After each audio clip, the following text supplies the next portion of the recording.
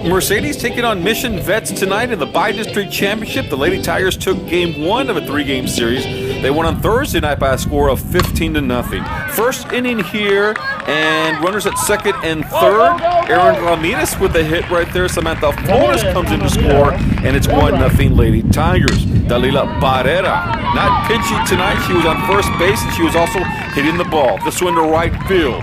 2 more runs coming to score. Lady Tigers on top by a score of 3-0. Barrera with the base hit right there. Next, bases loaded for Bethany Klausner.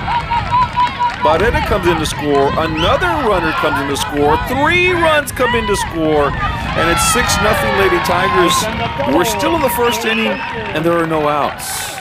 It wouldn't stop. Alexa Peña, an RBI here. This one gets in the gap. 7-0.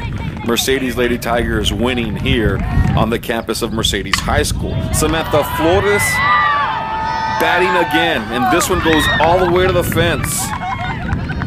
2 more runs come in to score, and Flores is on with a triple.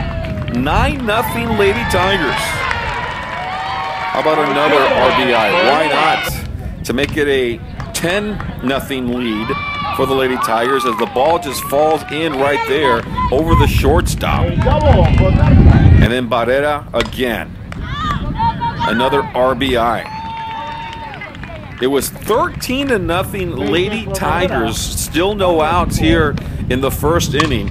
And they go on to win it. To win a Bi-District Championship by a final score of 19-4. Base hit for Sunday. 2 runs for